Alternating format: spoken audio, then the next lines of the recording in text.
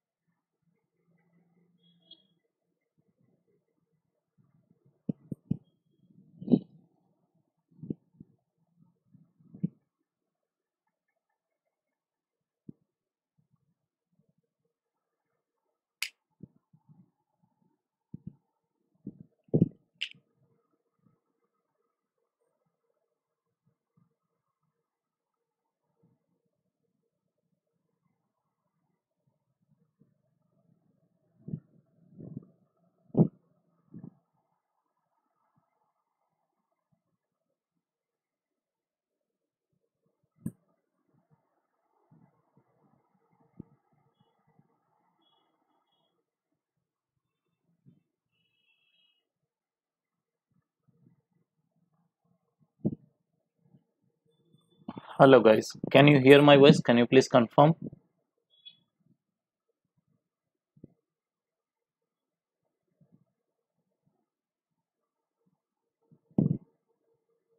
Hello.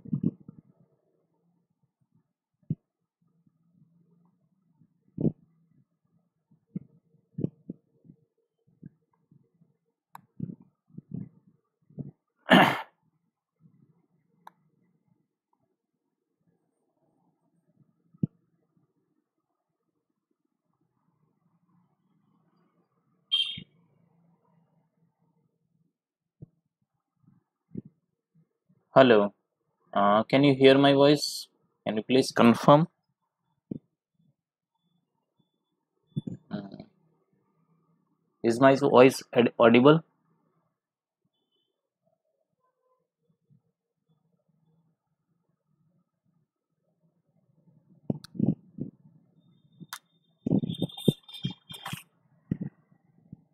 Hello.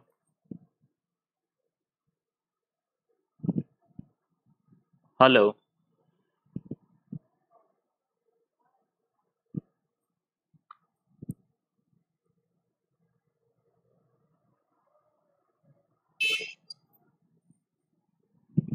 Hello. What is happening? Is my voice audible? Hello. What is this? Uh, Hello.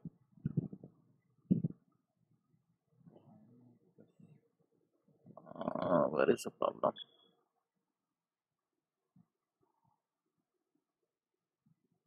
My sound is working. It's all right. Hello. Is my voice audible? Hello.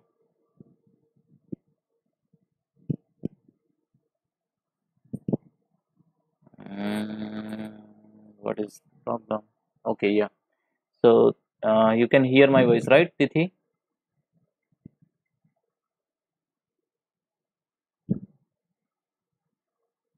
Why I'm not getting the sound here?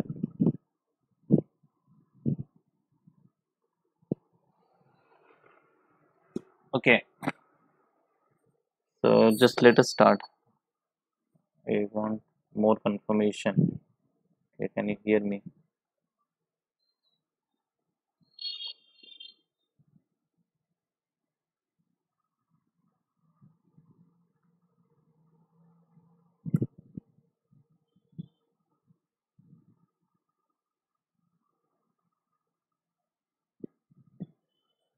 Hello. I'm getting a warning here. What's the warning? Resolution. Okay, I'm getting a warning here. Let me share.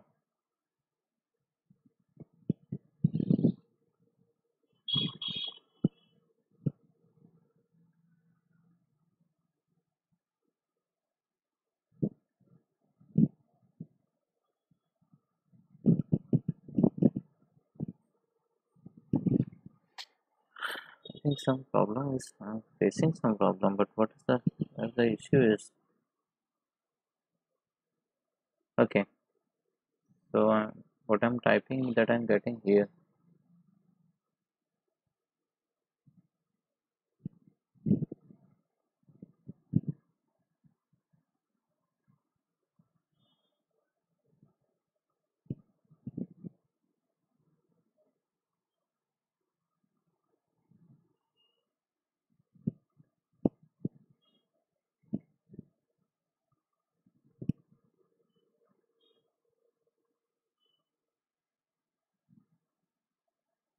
Hello, can you hear my voice?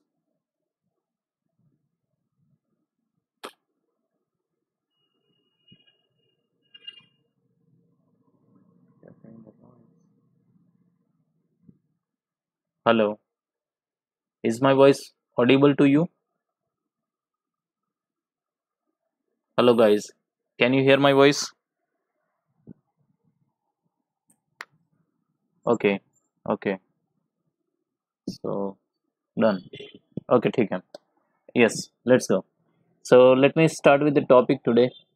Here we are going to see the drugs which is acting on the CNS, and that is one of the most important topics. See, in the GPAT, the CVS, CNS, ANS, endocrine. These are the four major chapters that you should not skip. Right? CNS, CVS, endocrine, and ANS. These are the four major topics that we should not skip. And so today we are going to see these few most important points from the CNS. So let us start with this. So the first one, we are going to talk about the alcohol. So we are not going to study the whole alcohol chapter, but yes, there are few drugs which is being used to to prevent the toxicities of the methanol, or to avoid the chronic alcohol poisoning.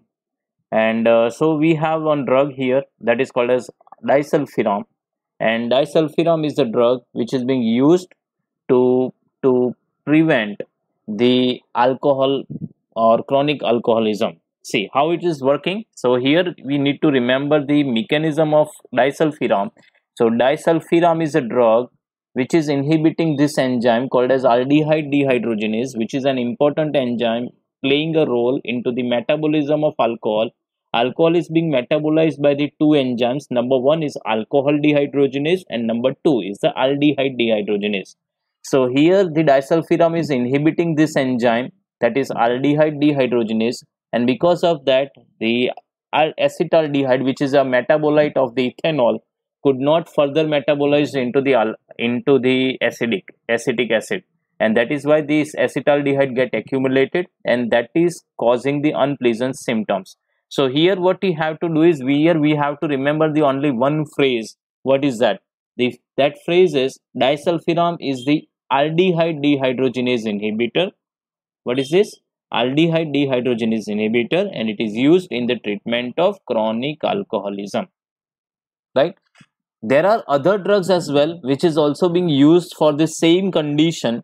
The number one is a disulfiram, that is true. Other than that, we can also use the naltrexone, which is an opioid antagonist that can be used to prevent the craving of alcohol. See, these all four drugs that I mentioned here, the naltrexone, acamprosate, the ondansetron, and topiramate, these all four drugs, they prevent the craving and can be used for the same purpose. They are also being used in the treatment of chronic alcoholism, or to leave the alcohol, right? That is the purpose why we are using it.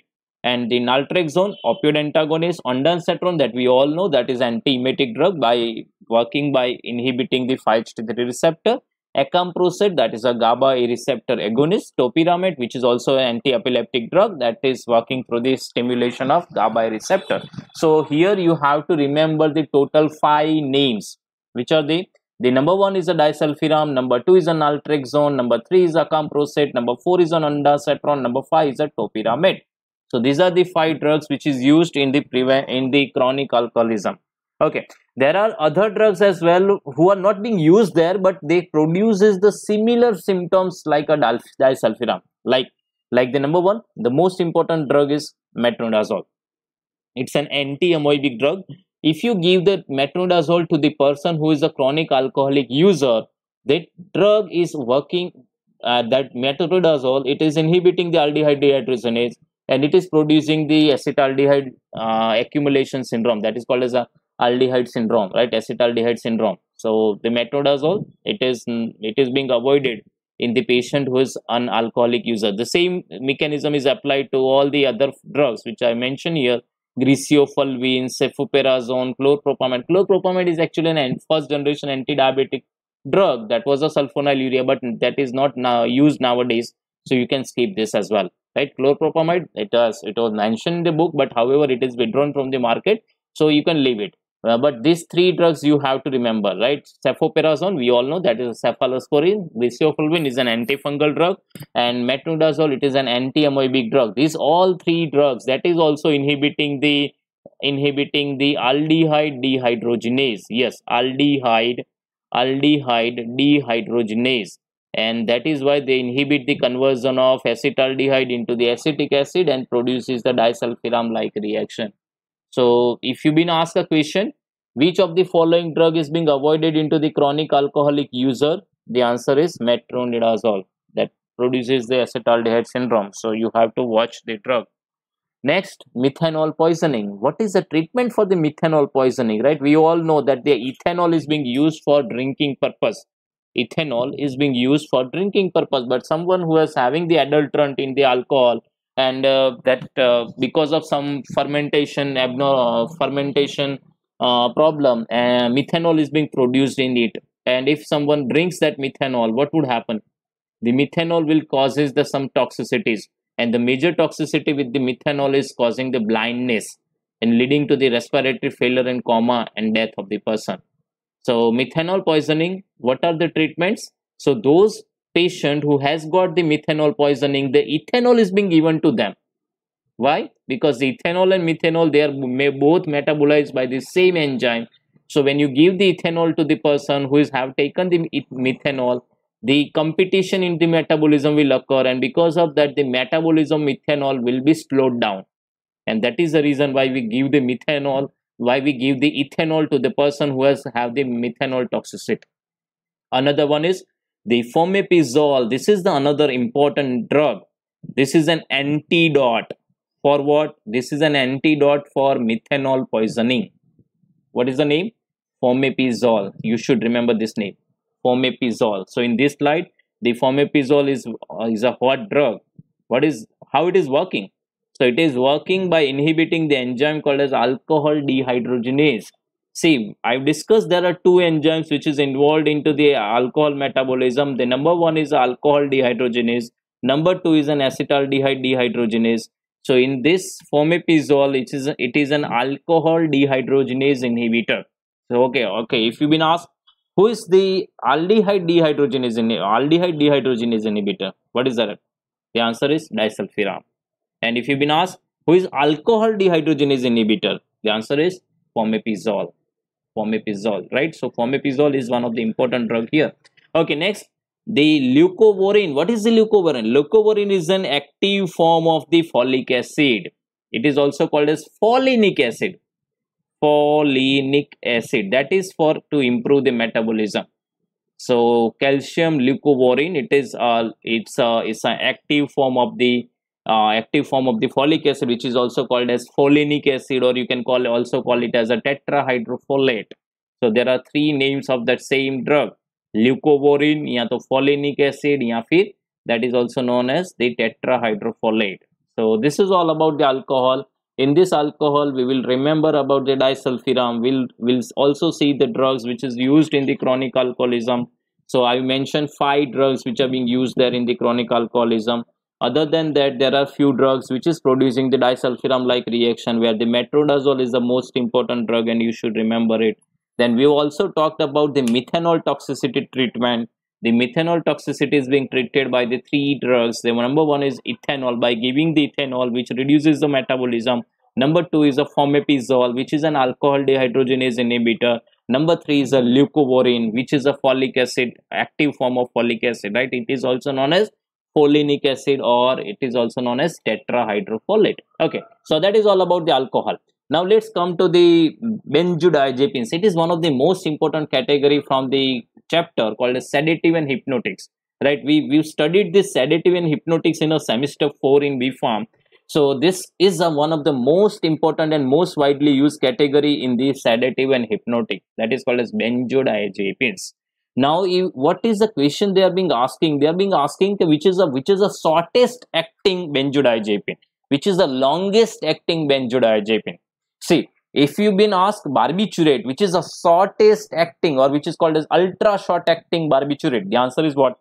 Thiopentone, right? Thiopentone, that is being used for the short term surgeries, and it is providing the anesthesia of around 15 to 20 minutes.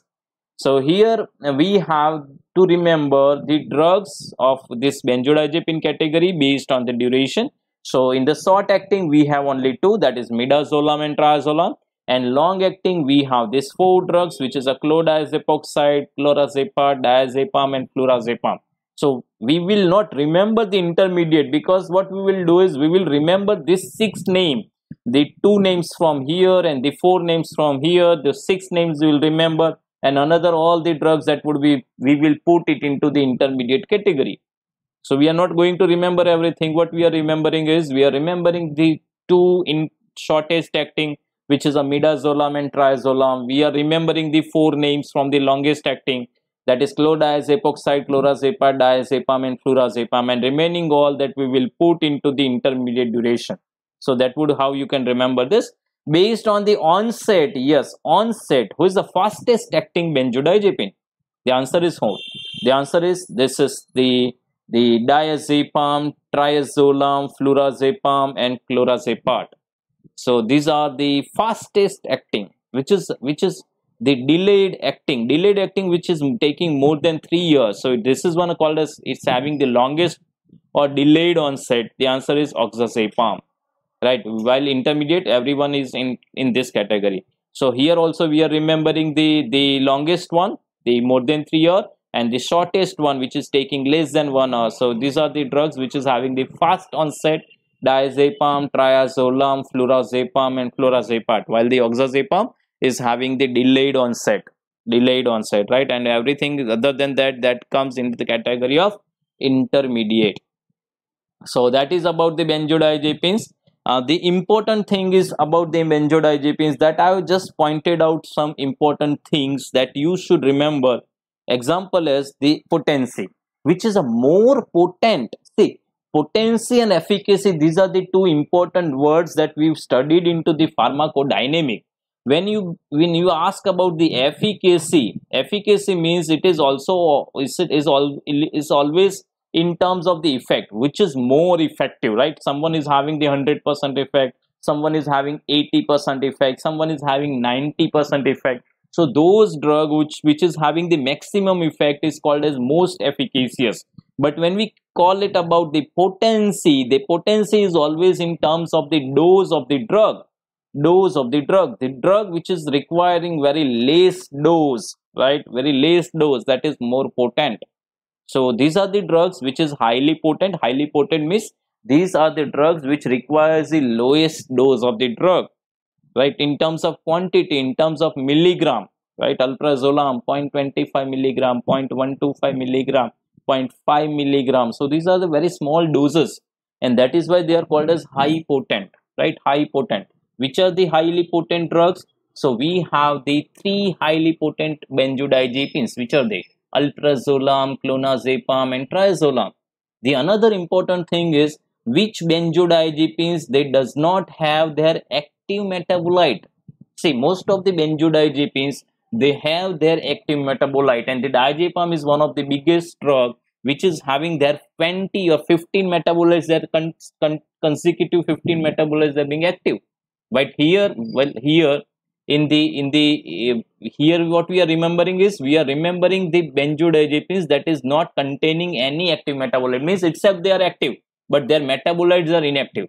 How do we remember it? So we can remember it by remembering the name or acronym is a clone TT. See, CLON, that is clone, and TT, that is temazepam triazolam.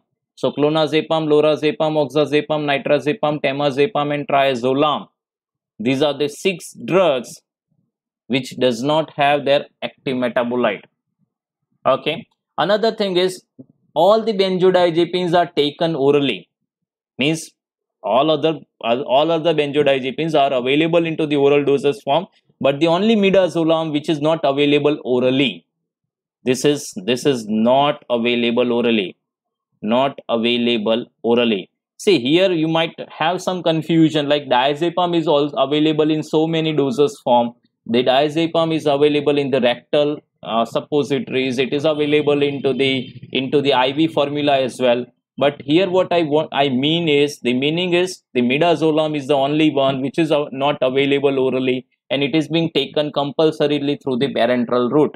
While the diazepam, we have the diazepam, oral diazepam also available. So that is the reason why I kept here, right? It is amidazolam which is not available into the oral formula. It is only available into the parenteral dosage form. Benzodiazepines should be avoided in the situations like the depression and the psychosis, that because they potentiate or worsen the situation. This is another important question for the GPAT. What is this? This is our antidote. Whose antidote? Antidote for the benzodiazepine toxicity. If the benzodiazepine toxicity occurs, what would be the solution of that? The answer is what? The answer is flumazenil. Flumazenil. It's a benzodiazepine antagonist and can be given into the situation where the toxicity of benzodiazepine occurs. So flumazenil, this is an antidote, right? This is an antidote used in the benzodiazepine toxicity. It is given through the intravenous route. It is not available orally. What is the problem with it? The problem with this is it's having the high first pass metabolism. This is the reason why we cannot give this formula orally, and that is being given through the intravenous. If you've been asked which benzodiazepine can be given into the pregnant lady, the answer is what? The answer is lorazepam and oxazepam. Lorazepam and oxazepam. The advantage with the lorazepam and oxazepam is they don't have the active metabolite and their secretion into the breast milk is limited. That is the purpose why we can give these molecules to the pregnant lady. The monitoring parameter for this is a liver function test and the CBC, that is a complete blood count. That is all about the benzodiazepines. Benzodiazepines is one of the important thing, and the probability of asking the question from this benzodiazepine is more, right? Okay, now let's come to the next point, is the anesthetics. So here we are going to talk about the general anesthetics that can be given by the 2 different routes. And which are they? The 2 different routes are either they can be given through the parenteral or they can be given through the inhalational route. Right? Benzodiazepines can be given through the we have the benzodiazepines here that is being given through the parenteral, but there are 2 categories. One is through inhalational and another is through parenteral. Inhalational, we have the volatile liquids available, and that is being given through the pump, that is volatile liquids. It includes all the fluorinated molecules like halothane, isoflurane, desflurane, sevoflurane, ether. They are in form of liquid, but they are converted into the gases and are being given. While the gaseous, we have the only nitrous oxide, which is most widely used and the cheapest gaseous anesthetic that being used into the dental surgeries, right? Nitrous oxide, which is also called as laughing gas. While parenteral formula, we have the inducing agent and the slow acting agent. Inducing agent means which is having very fast onset and can induce the anesthesia immediately, right? The propofol, etomidate, the thiopentone, methahexitone, while these later two molecules, they are from the barbiturates category. While the slow acting, the ketamine, benzodiazepines, and opioids, they are slow acting but can be used into the maintenance of anesthesia. See, the which benzodiazepines are widely used for the anesthetic purpose? The most widely used are the diazepam, lorazepam, and midazolam. Midazolam, which is which is having the short duration, diazepam is having the longer duration, lorazepam is having the intermediate duration. Lorazepam is having the another advantage, it is producing the amnesia, right? It is producing the amnesia. Amnesia means what? It is a short-term memory loss, and that's the purpose why it can be given to the patient who is having also the agitation, right? Those patient who is mentally agitated, in that case we can give the lorazepam to produce the short term memory loss during that period, right? That lorazepam is being given. What about the opioids? Which opioids are being given? The opioids, fentanyl. Fentanyl is one of the most potent opioid. It's a synthetic and the most potent, right? Most efficacious, most potent. That is fentanyl. Then alfentanil, sulfentanil, remifentanil. These are the other derivatives of it. They can be given for controlling the pain. The another are the propofol etomidate that we've seen in the inducing agent. What is the mechanism? The mechanism is they are GABA receptor agonists. Thiopentone and methaxetone, they are barbiturates, and ketamine. Ketamine, which is a slow acting agent, which is an NMDA receptor antagonist. NMDA, that is N-methyl D-aspartate. Whose receptor is this? These are the receptor for the glutamate, right? So ketamine is a glutamate receptor antagonist. Glutamate receptor, the main receptor for the glutamate is which is the NMDA. There are three receptors for the glutamate, that is NMDA, AMPA, and kainate, right? The NMDA receptor antagonist, that is a mechanism of ketamine. So here this is very simple topic, and I think very few questions is being asked from this topic, so the probability of asking a question is very less from this topic. But however, what we need to do is we need to remember the classification and we have to understand their mechanism. See, what I told you earlier, the thing is you could not skip, or you should not skip any topic from the pharmacology. If you want to skip any topic, you have to do the classification and the mechanism of that particular topic that you are going to skip, right? We could not skip any topic, but what we'll do is we'll if you are interested, maybe this topic is not in my era, right? In that case you can just do the classification, understand that mechanism, done that. Okay, so that's about the general anesthetic. Now let's come to the epilepsy. Yes, epilepsy. What is epilepsy? Epilepsy, we know that it is the involuntary contraction of the skeletal muscle, or we can also call it as it is a recurrent seizures, recurrent episodic seizure, that is called as the epilepsy.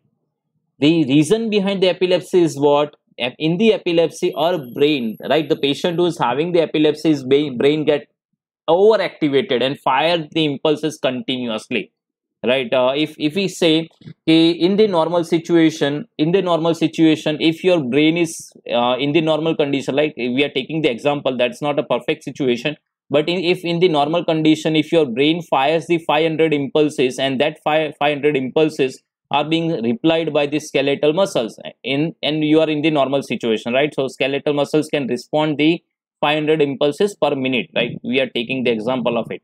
But if the someone who is having the epilepsy, his or her brain is firing like the 5 lakh impulses, is a lot, many amount, right? So suppose his or her brain is firing like 5 lakh impulses per minute, and in that case our skeletal muscles could not control this number of impulses, and because of that the involuntary contraction of the skeletal muscle occurs, and this leads to the convulsion. Why the convulsion occurs? The convulsion occurs because of the excessive firing of the brain. When your brain is not in your control and it fires a lot many impulses which your skeletal muscle could not handle, in that case the epilepsy occurs. So the convulsion, it will occur when the firing of the impulses, it occurs through the very high speed, and your skeletal muscle could not handle that. That is the reason why it is happening. So what are the basic reason behind that? See, we all know that our cell, our neuronal cell is having the negative voltage in the normal resting condition. When our cell is relaxing, that is called as normal resting potential, which is having the voltage of -70 to -90 millivolt. Right, this is a normal resting potential.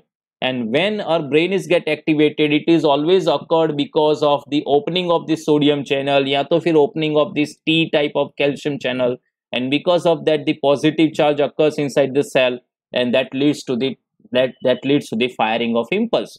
So the impulse firing would occur only when these positive channels are open. Kaun si positive channel? The sodium and calcium. So when these channels get open, the sodium get in, calcium get in. These are the positive ions. Because of that, the voltage of cell, that is what is normal, is the -70 to -90. That would come to the positive, and because of that, depolarization occurs, and that leads to the firing of impulse. So what we can do? We can block this. So here we have the mechanism. See, this diagram is indicating the mechanism. So the ultimately problem is what? The ultimately problem is the sodium channels are getting overactivated. So what we will do, we'll give the drugs that causes the inactivation of the sodium channel. What is another problem? The calcium channel get activated. What can we do? We can block the calcium channel. So these are the drugs which is acting on this calcium channel. These are the drugs which is blocking the sodium channel. So which are the sodium channel blockers? So phenytoin, carbamazepine, valproate, lamotrigine, topiramate, zonisamide, lacosamide. These all are the sodium channel blockers, and that is how they are inhibiting the depolarization. What they are doing is they are inhibiting the depolarization. Ab depolarization nahi hoga, there would be no impulse, and if there would be no impulse, this is how they can block the convulsion. So convulsion is occurring because of the higher number of impulses. So what we are doing is we are controlling the number of impulses, and that is how the convulsion is being treated. So these are the mechanisms: sodium channel blocker, calcium channel blocker. Which are the calcium channel blocker? Ethosuximide. See, valproate is having the both effects, sodium channel blocker as well as T type of calcium channel blocker. Zonisamide is having also the dual mechanism. Right, zonisamide, valproate, they have the sodium channel blocking effect, as well as they are also blocking the calcium channel. See, another is what? We have certain drugs that open the calcium channel. Sorry, chlorine channel, not a calcium. They are chlorine channel openers. How these chlorine channel openers work? They open the chlorine channel. Chlorine is more in outside the neuron. So when this chlorine channel opens, the chlorine will get in, and because of that, the voltage of a cell which was -70 or -90, that would become more negative, and because of that they repolarize. That is not a repolarization, but that could as hyperpolarization occurs, which is more negative voltage inside the neuron, and because of that the chances of impulse generation would be reduced. So these are chlorine channel openers. They are not blockers, right? So we have only three category of drugs here based on the mechanism.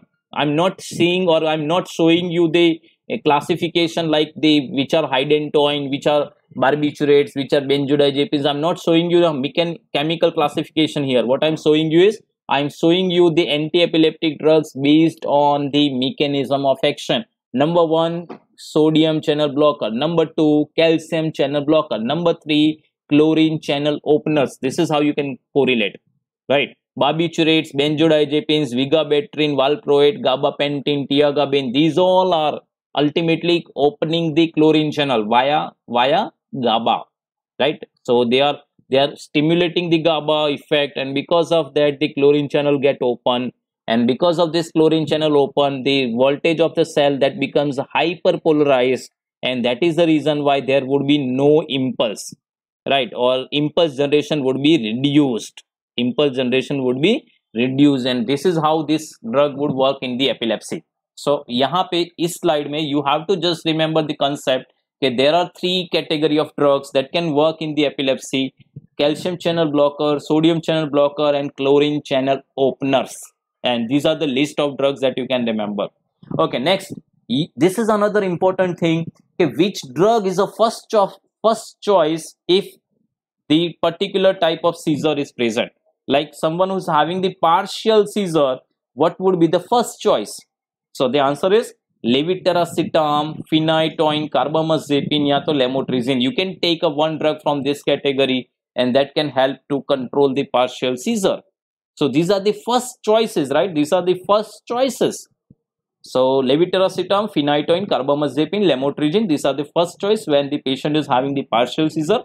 If the patient is having absent seizure, then the answer is ethosuximide. This is the only drug, right? Ethosuximide. That would not be, that would not come anywhere. That would be only given into the absent seizure. Absent seizure, it's a seizure which would occur mostly on the children's only, right? It is more common into the children. It is more common into the children. So in this absent seizure, the best or first choice is what? Ethosuximide. Ethosuximide. This is the only drug here. You cannot find this drug in anywhere else, and that would be given this. Another option is valproate. Ethosuximide. Ethosuximide. Another option is valproate. Okay. This is absent seizure is most common into the children, right? Absent seizure, it is found into the children. Okay, then adult in the adult, the grand mal seizure is most common. The grand mal seizure, that is more common into the adult, and the option are the phenytoin, carbamazepine, valproate, lamotrigine, and levetiracetam. So we have lot many options for this grand mal seizure. Yes. Then myoclonic, the answer is valproate. Atonic, the answer is valproate. See, valproate is one of the most common drug which is given in majority of the situation. So it means what? If you don't know the answer, the probability of getting valproate right answer is more. Valproate. See, whatever types we have written here, we have written the 5 types of seizures, and in that, in 4 types, the valproate is being given. While here in a partial seizure, valproate is not in a first line therapy, but yes, valproate can be given as a second choice when the first line therapy is not working. But here I'm just mention the first choices, right? First choices. So this table is important for us, and remember the drugs based on the type of seizures. Okay, so this is all about the epilepsy. Now we see the certain important drugs like the phenytoin is more important, valproate is more important, and carbamazepine. So we are going to see the few important things about these 3 drugs. So let us start with the phenytoin. Phenytoin is actually a narrow therapeutic index drug. Phenytoin is having the 2 important parameters that you should understand. The number 1, when the concentration of phenytoin reaches about 10 mcg, that is microgram per ml, then the risk of the toxicity is increased. Why? Because it follows the zero order kinetic, and when the concentration goes beyond this, the metabolism gets saturated and the risk of toxicity would high. So above this concentration, the metabolism gets saturated, and because of that, the toxicity risk is high. Okay. Then the another important thing is it is an enzyme inducer. Phenytoin, yes, enzyme inducer. So let's see. Here, what we will do is we will remember about the adverse effects, and this adverse effect you can remember by the name or by the alphabets of the phenytoin itself. So P stands for, it's a potent inducer, right? It's a potent inducer of many CYP enzymes. It's a potent inducer of many CYP enzymes, including CYP3A4, CYP2D6, CYP2C9, 2C19. In almost all the CYP enzymes get induced. Induced means what? Induced means they increases the amount, they increases the synthesis of these CYP enzymes, and because of that, the metabolism of the other drugs which is metabolized by these CYP enzymes get increased, and that is why the toxicity or effect of the drug is get reduced. So it is an inducer. Inducer means what? Inducer means it increases the synthesis of these CYP enzymes. Next, H, hirsutism. Hirsutism is what? It's an excessive hair growth. Then E, that is enlarged gum, which is also called as gingival hyperplasia. What is another name of this? Gingival hyperplasia. Okay. Then N stands for nystagmus. Nystagmus means what? It is an involuntary movement of eyeballs. Then Y, that is yellow or browning of the skin. T, teratogenic. O, osteomalacia.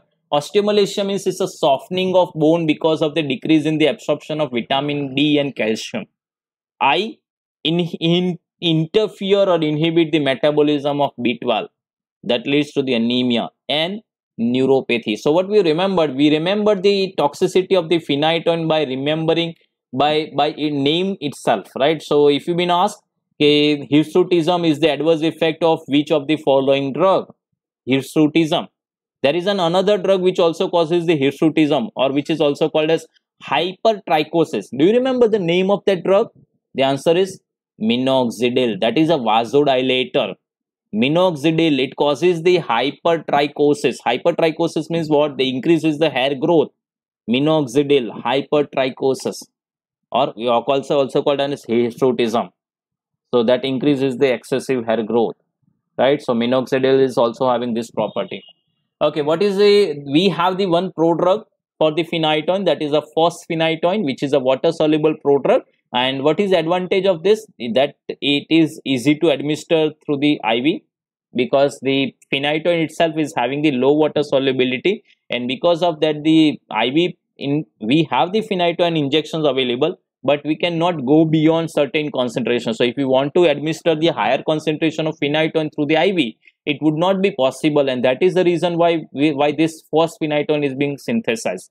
Phosphenytoin is a water soluble prodrug of the phenytoin, and we can give the large quantity of phenytoin through this, right? So we have the what is the advantage? Another, the advantage is we can give it through the faster speed.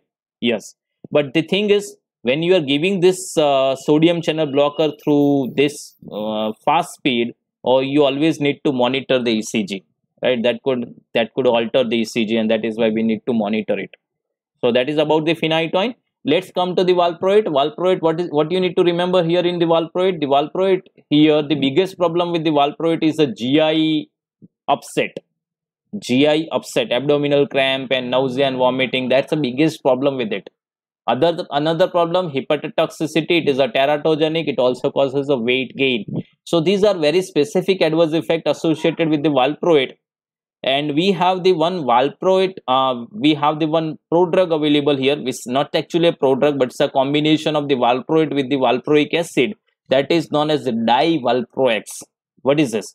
Divalproex means what? Divalproex means it's a combination of valproic acid with the sodium valproate in a ratio of 1:1. What is the advantage of this divalproex? The advantage is the GI tolerance is better, and that is why the GI side effect is less in the divalproex. So if someone asks you, or if your question is, what is the advantage of divalproex over the valproate? What you can answer there? You can answer, the divalproex is having the better GI tolerance compared to the valproate. So that would be easy, right? That would be easy. Okay, next. The next is carbamazepine. Carbamazepine, yes, it is an inducer of CYP enzyme, and these CYP enzymes are 2,3-A4 and 2,C9. What is the problem with this? This is interfering with the concentration of the T4, that is a thyroxine.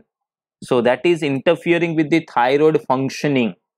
So if you've been asked which anti-epileptic drug is interfering with the thyroxine functioning, the answer is what? The answer is carbamazepine, right? If your question is which anti-epileptic drug is interfering with the thyroid hormone function, the answer is what? The answer is carbamazepine. So it's easy. The ocular toxicity is also being produced, hepatotoxicity is also there, osteomalacia is produced, leukopenia is there. What is we have the another congener, that is actually not a prodrug, that is a congener, or it is also called as an analog of carbamazepine, which is known as oxcarbamazepine. What is the advantage of oxcarbamazepine? The oxcarbamazepine is having the advantage of less CYP interaction. So it's a weak inducer, so the drug-drug interaction is less. Yes, the risk of hepatotoxicity is less, but the only problem is what? When it is being given, the chances of the getting hyponatremia, the risk is more. Hyponatremia, the risk of hyponatremia is more with the oxcarbamazepine compared to carbamazepine. So this is the thing, right? So this is all about the epilepsy. We've done about the epilepsy. Now let's come to the psychosis. So we are going to see about the psychosis and the Parkinson. And the psychosis and the Parkinson, these dopamine pathways are very important. If you understand the concept, it would be very easy to understand these two chapters, because these both chapters are exact opposite to each other. Parkinsonism is a situation which is characterized by the decrease in the dopamine inside the brain, and specifically inside the nigrostriatal pathway. So Parkinsonism is characterized by the decrease in the dopamine in the nigrostriatal pathway, while the psychosis is characterized by the increase in the level of dopamine. So these both diseases are opposite to each other. These both conditions are opposite to each other, and that is why this both topic you have to understand and read simultaneously or with together. What you need to remember? You need to remember that the psychosis and Parkinsonism are opposite to each other, because psychosis is caused due to the excessive amount of dopamine inside the brain, and Parkinsonism is caused due to the deficiency of dopamine. But let's see where exact the deficiency of dopamine occurs, or where the excess amount of dopamine occurs, leading to the psychosis or the Parkinson. So let's see and let us understand these four pathways. So these are the four pathways: mesolimbic, mesocortical, nigrostriatal, and tuberoinfundibular. Which are the four pathways? Mesolimbic, that is from midbrain to the limbic system; midbrain to the limbic system; mesocortical, that is from midbrain to the cortex; nigrostriatal, that is from substantia nigra to the corpus striatum; and tuberoinfundibular, which is from hypothalamus to the pituitary gland. See, here in this hypothalamus to the pituitary gland, it is running between the endocrine glands, right? Hypothalamus is also having the endocrine function. Pituitary gland is also having the endocrine function. So here it means what? The tuberoinfundibular pathway, that is associated with some hormonal function. And yes, and this is the function. When the D2 receptor activity is reduced in this pathway, that causes the increase in the prolactin, leading to the galactorrhea into the female and gynecomastia into the male. Gynecomastia means what? It's a development of the breast inside the male. So breast development occurs inside the male, called as gynecomastia. So what you are remembering here, there are four pathways. The first two pathways, these are the two pathways where the increase in the D2 receptor that causes the psychosis. In the second pathway, the decrease in the dopamine 1. See, dopamine and dopamine D1 and D2 receptor, they are opposite natured receptor. D2, right? D2 and D1, they are opposite receptor. But ultimately the thing is what? The thing is, these are the receptors are being involved. So why I'm focusing on the receptors? The reason is what? Okay, when you understand this receptor or remember this receptor, so you remembering the drug would be easy for you. This is why I've mentioned the receptors. Here also the D1 receptor activity is reduced and the 5-HT2A receptor activity is increased, and that is leading to the psychosis. And which symptoms are occurred? Psychosis having the three types of the symptoms: positive, negative, and cognitive. So the first pathway is associated with the positive symptom, which include the hallucination and delusion. So if someone is having this type of symptom, you can understand that this pathway is involved, and you can give the drug which is a D2 receptor antagonist. So that would be very easy for us to understand the situation, right? If someone is representing the positive symptoms, then you can understand, okay, these positive symptoms occurred because of mesolimbic pathway, and where the dopamine 2 receptor activity is increased. So it means I have to give the D2 antagonist. So D2 antagonist, easy to treat. Number one, mesocortical. This is a pathway which is involved for the negative and cognitive symptoms. If someone is having some negative symptoms like social isolation, or having some suicidal thoughts, and having the cognitive symptoms like memory loss, so in that case the role of the 5-HT2A receptor is more, where the 5-HT2A receptor activity is increased. So here we will give the drug which is inhibiting this activity, right? So that is a second generation. We will see the classification in the later stage, but this receptor is involved here. So remember the receptors and remember the symptoms, which symptoms are associated with the which receptor. So it will be easy to remember the mechanism of that drugs, right? Number three is a nigrostriatal, and that is where the dopamine to receptor activity is reduced. This is exactly opposite to that of the mesolimbic pathway. Mesolimbic pathway, where the D2 activity is increased, that leads to the positive symptoms, while in third pathway, nigrostriatal pathway, D2 activity is reduced, that leads to the Parkinsonism symptom. Right, so this is very important. This is the pathways of the dopamine, and based on that we have the treatment. So as we discussed, the first generation, here let's say here we have the first generation antipsychotic drug, or you can call it as a typical antipsychotics. These are the drugs which is having a prominent D2 receptor antagonistic effect. But this drug, they are very non-specific. It means what? It means they could not target the particular pathway.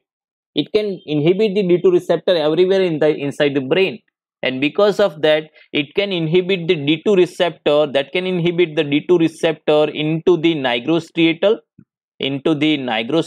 pathway, as well as that can inhibit the D2 receptor into the tuberoinfundibular pathway as well. Tuberoinfundibular pathway, yes. So because of this it leads to the toxicity. See, nigrostriatal pathway, in which the D2 receptor inhibition causes the symptoms of Parkinsonism, which is called as extrapyramidal symptoms. So Parkinsonism symptoms would occur because of this inhibition in the nigrostriatal pathway, while in the tuberoinfundibular pathway, the inhibition of the D2 receptor, that causes the increase in the secretion of prolactin, because the dopamine and prolactin, they are opposite to each other, and prolactin is having the inhibitory hormone which is known as dopamine. So when the dopamine is inhibited, prolactin get increased, and that leads to the galactorrhea into the female, and gynecomastia into the male. So easy to remember, right? Easy to correlate. Yes. So the first generation would have this toxicity. Which toxicity? The patient would have the symptoms of Parkinson. The male patient have the gynecomastia. Female patient is having galactorrhea. These are the toxicities, or you can call it as an adverse effect. Okay, we have the three categories of drug based on the potency. Chlorpromazine, thyroidazine is the lowest potency, highest potency. Haloperidol, flupentixol, these are the two common drugs. Along with that, they also have the some anticholinergic effect. These drugs have the anticholinergic sedative property. So, and they have the antiemetic effect as well. So chlorpromazine, flupentixol, they can be also used as an antiemetic as well, right? So this is a first generation. The second generation, which is also known as atypical antipsychotic, and they have this specific effect on 5-HT2A receptor. Along with that, it is also having the possesses of the HD2 receptor antagonistic effect. But this effect, 5-HT2A, is more prominent here. So this means what? This means atypical antipsychotic, they are more effective in the negative symptoms and cognitive symptoms, while the first generation, they are more effective into the positive symptoms of psychosis. So this is what you correlate. What we are correlating, we've seen in the earlier pathway, the first pathway, right, where the mesolimbic pathway, where D2 receptor is being involved, and that causes the psychosis and having the positive symptoms. So here D2 receptor antagonists, they can be used in this specific positive symptoms. So typical, they are more effective in positive symptoms, and atypical, they are more effective into the negative and cognitive symptoms. Which are the examples here in atypical antipsychotic? The examples are clozapine, risperidone, olanzapine, quetiapine, aripiprazole, ziprasidone, brexpiprazole, paliperidone, asenapine. Right, asenapine is available through the sublingual route. Paliperidone is an active metabolite of risperidone. So these are few things that you can remember here, and it would be easy, right? And the chances of getting question from this topic would be high, right? So so learn it. Okay, just a moment, huh?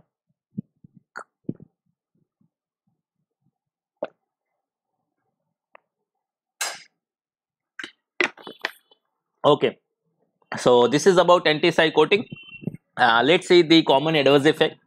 As I told you, the first generation, they having the prominent D2 antagonistic effect. Along with that, they have the anticholinergic side effect, and because of that, the constipation, dry skin, dry mouth may occur. These extrapyramidal symptoms, they are the side effects of the like Parkinsonism symptoms. And extrapyramidal side effect is a broader term which is including the dystonia, akathisia, Parkinsonism, and TD, that is tardive dyskinesia. Then patient may have the hyperprolactinemia, that is leading to the galactorrhea and gynecomastia, sedation, yes, the hypotension, QTC prolongation, QT interval prolongation. These are QT interval prolongation is more common with this haloperidol. So QT interval prolongation is more with the haloperidol. So these are the symptoms, or these are the toxicities or adverse effect which is found with the first generation. First generation matlab typical, right?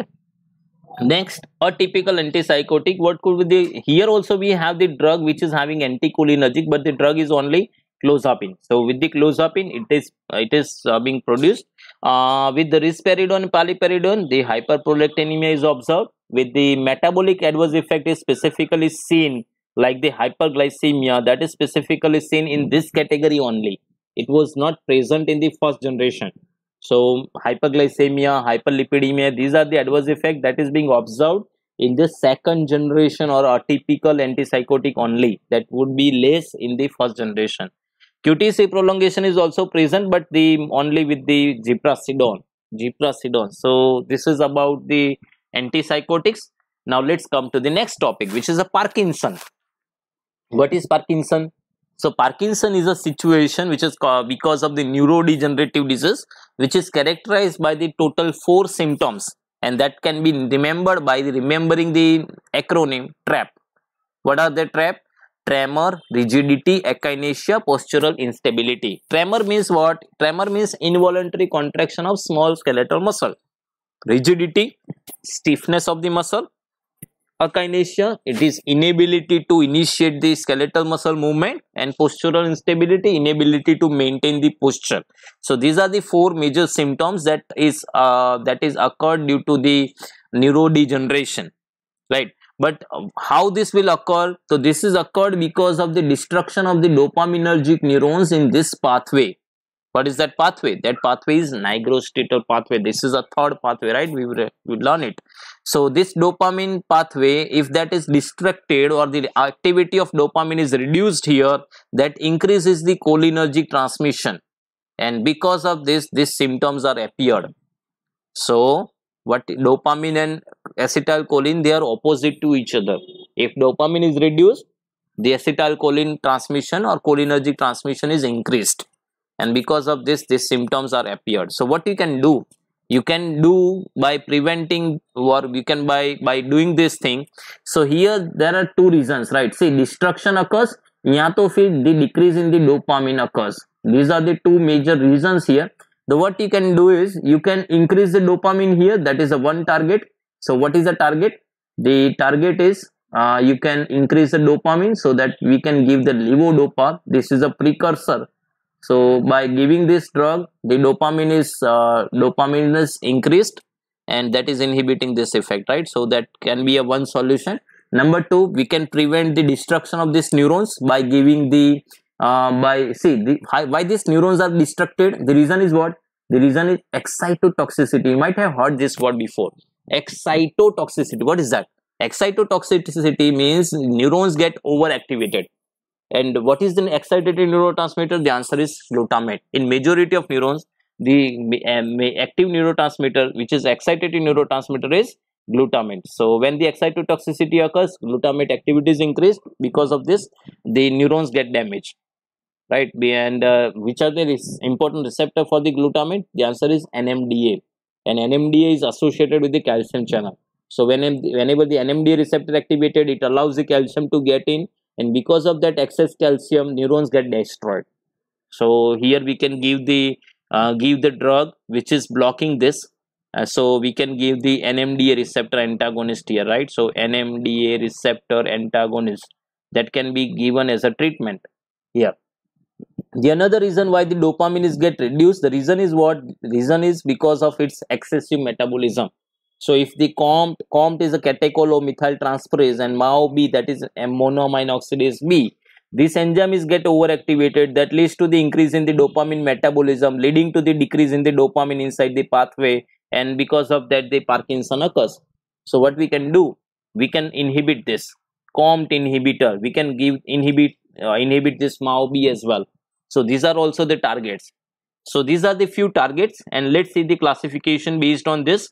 So the classification is we can increase the dopamine. So here we are going to see the drugs which is acting on the brain dopaminergic system, and what they do ultimately, they increases the dopamine where in the nigrostriatal pathway.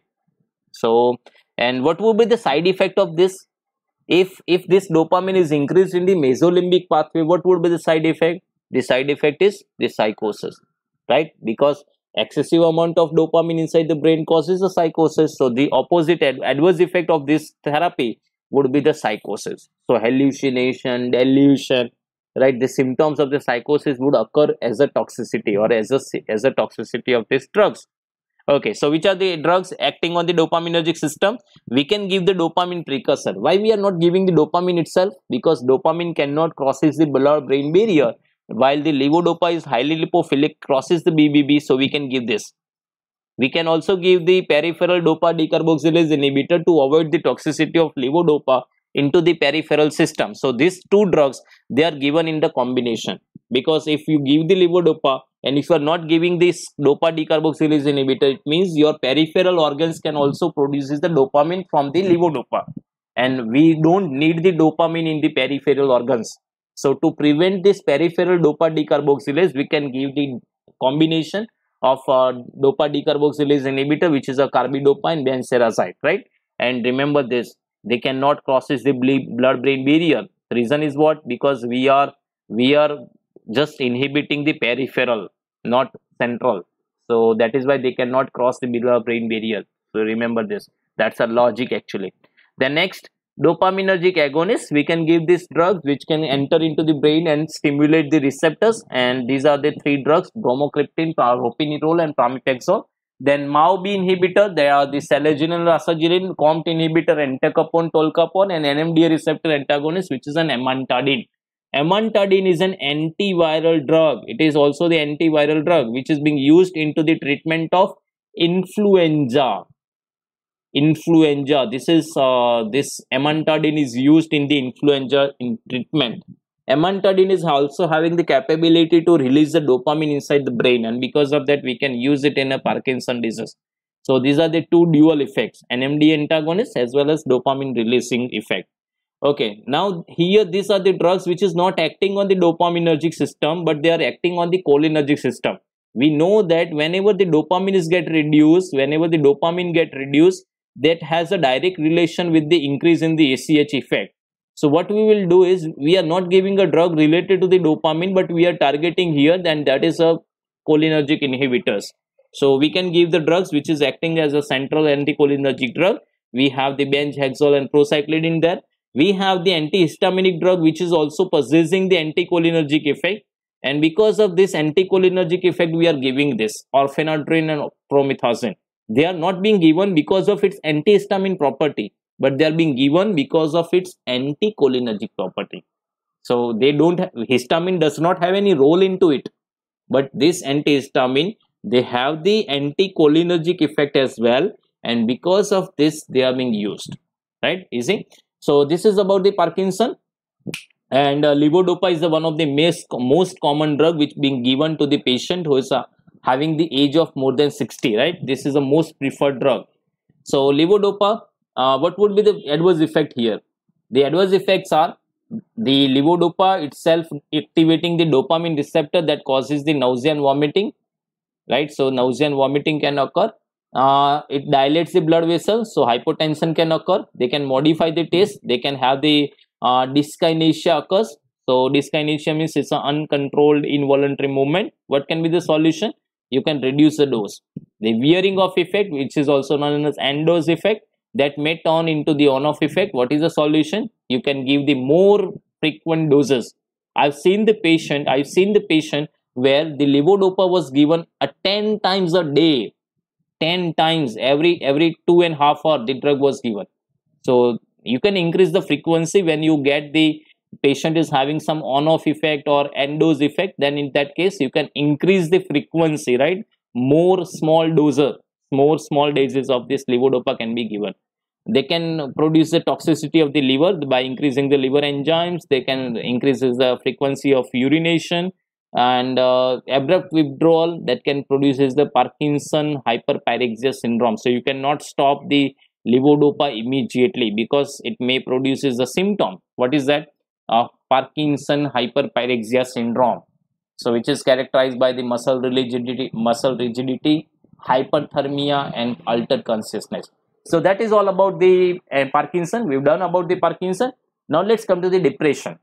See, why the depression occurs? The depression occurs because of the deficiency of the transmitters inside the brain.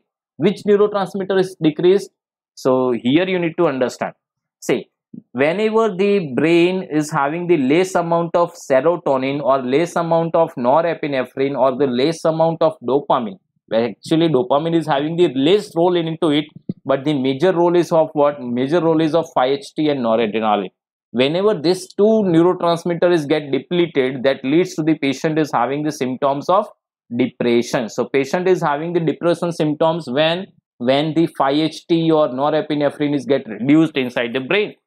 So this is the reason why the depression occurs. So what can be the solution? The solution is what? The solution is anyhow you have to increases the amount of 5-HT or noradrenaline inside the brain. So if your drug increases the level of serotonin and increases the level of norepinephrine inside the brain, that can be used successfully for the treatment of depression. So the most important category which we use in a treatment is a SSRI. What is that? SSRI is a selective serotonin. Serotonin, we all know serotonin is 5-HT. So this is a category which is inhibiting the reuptake, and thereby they increases the level of serotonin inside the brain. Which are the drugs? We have the 6 drugs available in this category: fluoxetine, fluvoxamine, the paroxetine, sertraline, citalopram, escitalopram. These are the 6 drugs available in this category, and this category is always the first choice of therapy in the treatment of depression. So this is a first choice, remember this. SSRI is a first choice of treatment in the depression. SSRI, selective serotonin reuptake inhibitor. Remember all the names, right? We don't have any common suffix or prefix here to remember the name of the drugs. We have the 6 drugs available here. Next, second category is the SNRI. SNRI means what? Selective norepinephrine reuptake inhibitor, where we have the 2 drugs here, the venlafaxine, duloxetine. We have the another prodrug of this venlafaxine is also available, that is desvenlafaxine. So we have the 3 drugs here: venlafaxine, desvenlafaxine, and duloxetine. The next, MAO-A inhibitor. See, here we mention MAO-A, but in Parkinsonism we mention MAO-B. So remember this. This is some difference. MAO-B, which is involved in the metabolism of dopamine, while MAO-A, it is involved in the metabolism of serotonin and norepinephrine. So this is some basic difference you can remember. MAO-A, that is monoamine oxidase A. This is involved in the metabolism of serotonin and norepinephrine. So here MAO-A inhibitor is being used. MAO-A inhibitor. Where they are being used? They are being used in depression. Or MAO-B inhibitor, where they are being used? They are being used in the Parkinsonism. So MAO-B in Parkinsonism, MAO-A inside the depression. Okay, which are the examples of MAO-B inhibitor? There was salicylic and rasagiline.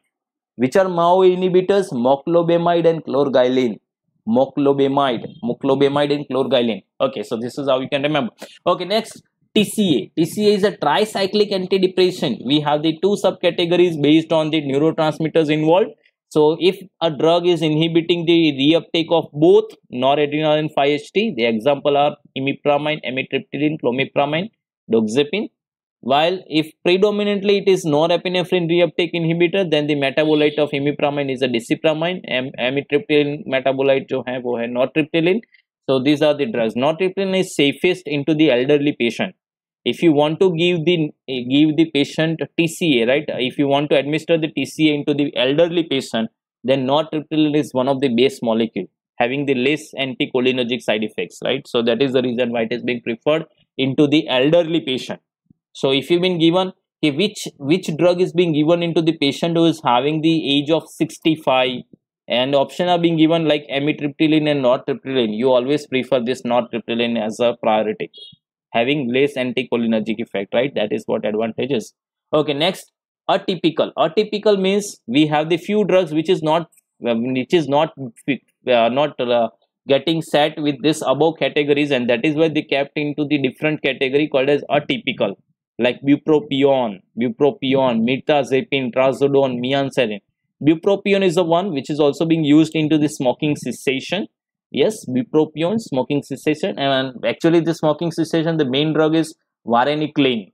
Varenicline is the one which is being most widely used, and bupropion is the another one that can be used. Mirtazapine, trazodone, mianserin, atomoxetine.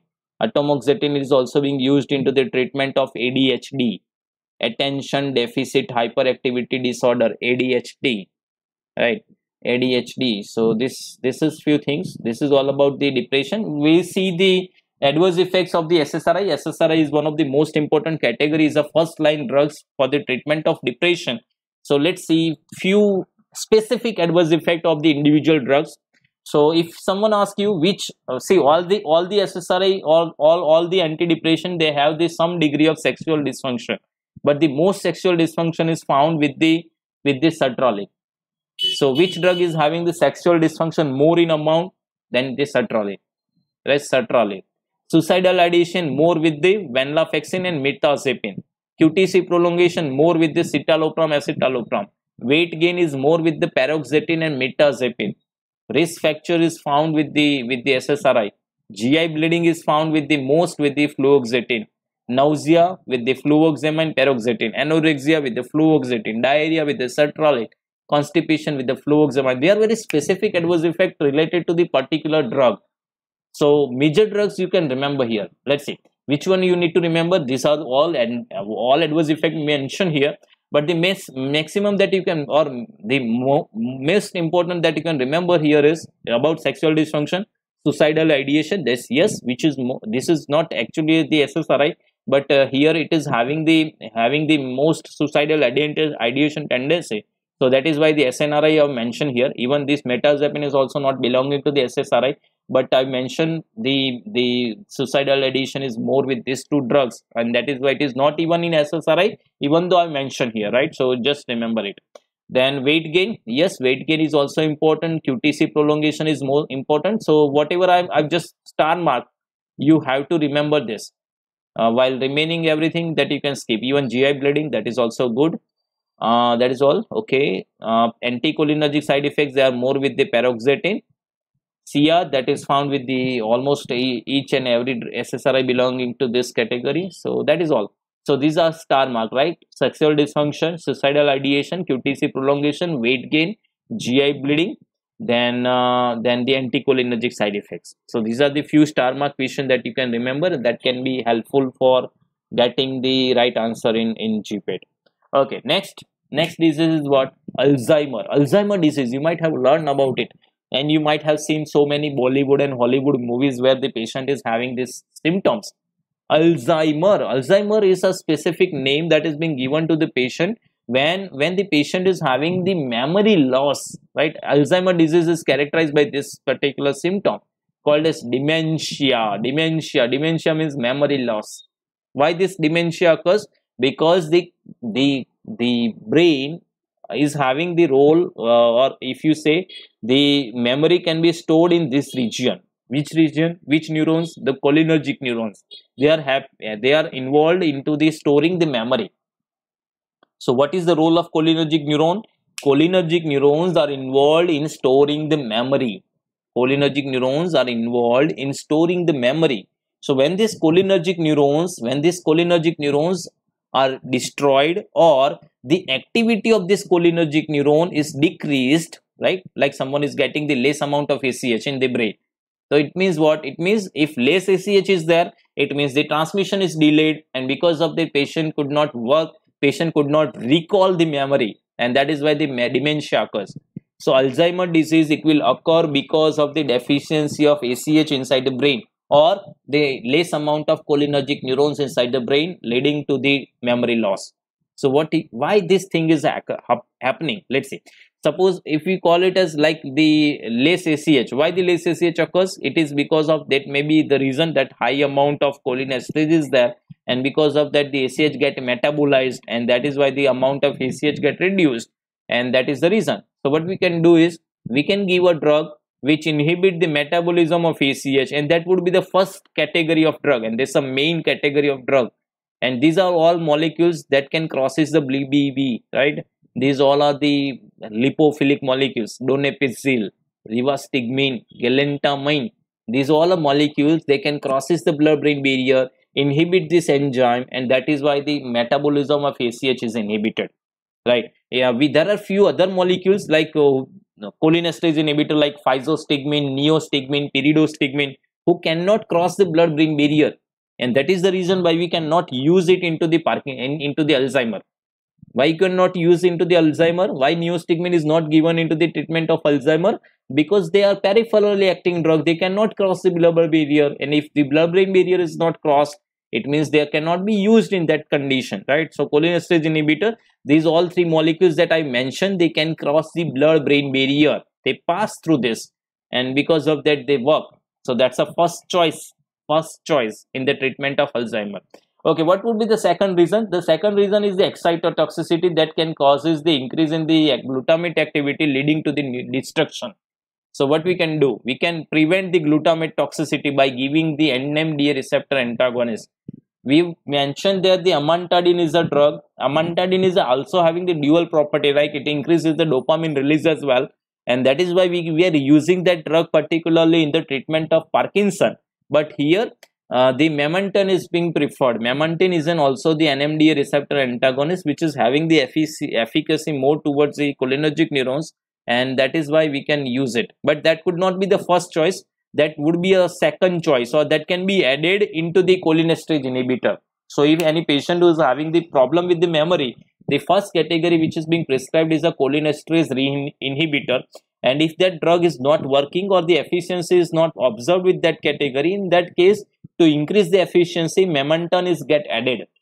So memantine is not a first priority. The first priority is cholinesterase inhibitor, and if the quality, if the drug is getting less effective, in that case we are adding this drug memantine to increase the efficiency, right? So cholinesterase inhibitor is the first category and most important category. So remember this name: rivastigmine, galantamine, and donepezil. Next is a NMDA antagonist, where memantine is being given, and we have the other nootropic agent. Nootropic means these are the drugs which enhance the memory. So these are the memory enhancer drugs, right? Paracetam, nootropics, they are called as nootropics. Nootropics means what? Nootropics means these are the drugs which can enhance the memory. And this is ginkgo biloba. Ginkgo biloba is a Chinese plant. This is a Chinese plant which is having this nootropic effect. Okay, someone, there may be a probability they can ask you a question, okay, which Chinese plant is being given in the treatment of Alzheimer? Then you need to answer, okay, that's a ginkgo biloba. Ginkgo biloba is a Chinese plant that would be used in the treatment of Alzheimer. That is a memory enhancing property. So remember it. Okay, next chapter is opioid.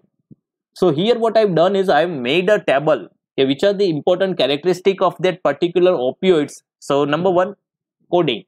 So what you need to remember about codeine? Codeine is actually not being used as an opioid analgesic, but it is being used as an antitussive agent, right? It is one of the best antitussive drug available into the market. Antitussive means what? Antitussive means it's used into the dry cough.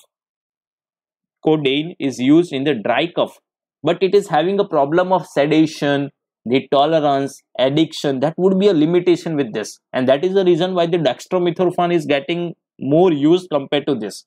So antitussive, we have only two major drugs. What are they? The codeine and dextromethorphan. So codeine is not actually being used as an analgesic, but yes, it can have the analgesic effect because codeine get metabolized into the morphine, and because of this morphine, it is having its analgesic effect, but we don't use generally. So what is, how it has been converted? So name of the enzyme you need to remember here. So which enzyme converts the codeine into the morphine? The answer is what? CYP2D6. Which enzyme converts the codeine into the morphine? The answer is CYP 2D6. So this is important for us, right? Important for us. Okay, next, pethidine. What is the pethidine? So pethidine is having the anticholinergic effect. The biggest problem with it, the biggest adverse effect with the pethidine, it is a convulsion. And why this convulsion occurs? Because the pethidine would be converted into its metabolite called as norpethidine, and this norpethidine is having the property to produce a seizure. So pethidine itself is not a problem, but when it is converted to the norpethidine, which is a toxic metabolite, producing the seizure, norpethidine. Okay. Then with the SSRI, that increases the serotonin release, and that is why the serotonin syndrome can occur. That would be a specific interaction. So those drugs, suppose pethidine is being given along with the 5-HT agonist, right? Suppose someone is being given with the 5-HT agonist like a sumatriptan. So in that case, this both drug increases the efficiency of serotonin, and that is why the serotonin syndrome can occur. That would be a side effect, right? So this with the SSRI as well. So 5-HT agonist or SSRI, those drugs which increases the serotonin, that all can produces. Methadone. What is the problem with methadone? So methadone is having the actually advantage. What the advantage is? It is having the less or mild withdrawal symptoms. So those who get problem with the opioid withdrawal, in that case methadone can be given, right? The reason is what? Because the tolerance and dependence is less compared to the morphine. So that is why it is being given as a substitution therapy in the opioid dependent patient. So someone who is using the opioid since long, and you cannot withdraw the opioid in that patient. So in that case, we can substitute the opioid with the methadone, and then slowly we will stop it, right? If someone is on a morphine since 3 years, if you stop the morphine immediately, that would produces a severe withdrawal symptom. So you cannot stop the morphine all of a sudden. What you can do, you have to substitute the morphine with the methadone, and then you can slowly stop the methadone. So methadone would not have a problem of the dependence, right? So in that case, that would be the advantage of it. Tramadol is a very widely used drug from the synthetic category. It is available in the combination with the paracetamol 325 milligram. With the serotonin reuptake inhibitors, that also produces a serotonin syndrome. Yes, it is a longest acting drug and having less effect on the blood pressure. Next, fentanyl. Fentanyl is the most potent opioid. So if you want to remember about the fentanyl, it's a most potent, and it is, yes, of course, it is available into the patches. It's the most potent, right? Then next, buprenorphine. Buprenorphine means it is having a less withdrawal effect. So methadone, those who have a problem with the methadone, you can use along with the buprenorphine plus naltrexone. So that combination can be used. Here the problem is what? Hypertension is a problem. Pentagocin. Yes, the biggest problem here is the tachycardia and hypertension. So heart rate is get increased and blood pressure get increased in this drug. That would be a problem. Butorphanol, yes, cardiac stimulation, again cardiac stimulation. So heart rate get increased, but there would be less effect into the blood pressure. Opioid antagonists, we have the 3 opioid antagonists. So someone who is having the opioids and get the toxicity with it, then these are the 3 solutions. But the best preferred molecule is naloxone, right? Why naloxone? Because it is having the immediate effect, that is given through the IV. Or if you are not, suppose you are on a store, you are on a pharmacy store, and some patient get toxicity of the opioid, and you don't know the IV route of administration, then you can also inject through the IM as well. So you can inject the naloxone IM as well. So its most preferable route is the intravenous to get the immediate effect, but IM can also be given. Naloxone is not available into the orally because of its high first pass metabolism, and it's a main drug. As an opioid antagonist, we uses this. Then next, naltrexone. What is the advantage here is naltrexone can be available orally. So naltrexone, only one advantage, that is it can be given orally. Naltrexone is also having the another indication that we have already understood, that it reduces the craving for alcohol, and we can use it into the treatment of chronic alcoholism. Next, methyl naltrexone. Methyl naltrexone, that is a methylated form. What's the problem? See here with the naltrexone, the biggest problem is so here with the methyl naltrexone, because of it has a peripheral action on the GIT, and that is why we can also used for the treatment of constipation, right? Someone has got the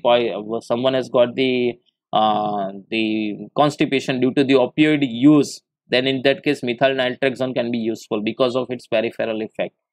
We all know, right? Codeine, all the other opioids which act on the GIT, they decreases the motility, and because of that constipation occurs. So constipation would be the peripheral adverse effect of the opioids. So to avoid that toxicity, or to avoid that constipation side effect, or to treat that constipation, we can use the methyl naltrexone. So methyl naltrexone, it is used to treat the constipation which occurred due to the overuse of opioid. So opioid overused, which leads to the constipation. In that case, we can use methyl naltrexone. Okay, nalmefene. What is nalmefene? Nalmefene is also available intravenous. The only advantage is having the longer duration. So that is all about the opioid. This is the last slide, I think, and that is CNS stimulant. CNS stimulant itself is a very small topic, but here we need to remember a few drugs. See, how can you get this CNS get stimulated? See, depression and stimulation, they are opposite to each other. What we understood is whenever the depression occurs, their amount of norepinephrine and 5-HT inside the brain get reduced. So if this amount get increased inside the brain, that causes the stimulation. So all the drugs which causes the CNS stimulation, they all increases the level of dopamine, noradrenaline, 5-HT inside the brain, and that is how the CNS stimulant effect is being observed. So where they are being used, this CNS stimulant, they are being used in the treatment of ADHD. Where they can be used, they can be used in a treatment of ADHD. This is a condition, and which are the examples? Amphetamine, dextroamphetamine, and methylphenidate. And out of these three molecules, methylphenidate is most widely used agent. If you want to give the priority, right, which molecule would be given a first priority for treating the ADHD, then for that case methylphenidate would be the first preferred molecule, having the less effect onto the children.